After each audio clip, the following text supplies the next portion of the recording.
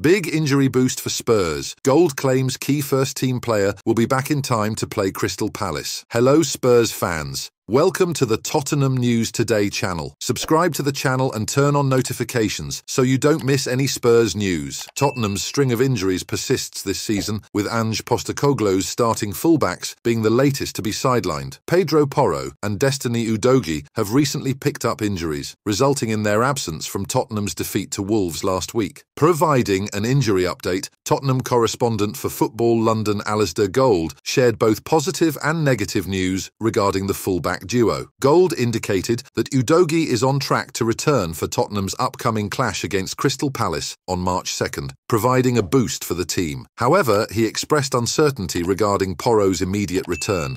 Gold said on his YouTube channel, "It looks like Udogie should, hopefully, be back in time for the Crystal Palace game, whereas Porro maybe not." Both players were absent from the club's recent open training session as they continue their recovery processes. Udogie's absence stemmed from discomfort he experienced during the match against Brighton, while Porro has been sidelined with a muscle injury. Porro, in particular, has been a key creative force for Spurs this season, contributing significantly with 8 assists, a figure that ranks him among the top creators in the division.